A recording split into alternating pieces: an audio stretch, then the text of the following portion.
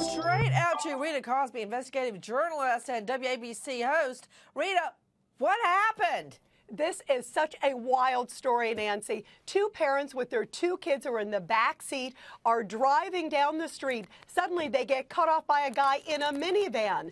Then he starts driving erratically. They follow him because they want to get his license plate number and report him to the cops. They end up in a cul-de-sac in a dead end. They block him off. They cut him off so he can't go anywhere. They're starting to write down the license plate number and call the cops.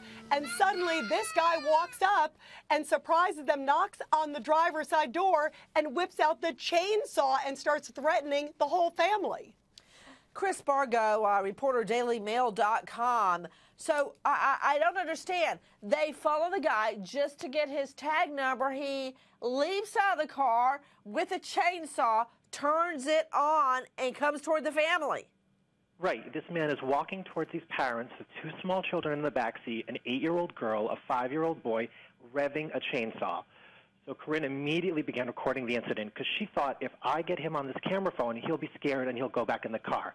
It's the exact opposite. He's smiling at the camera. He's making more gestures. The entire time you hear these two small children screaming in the backseat.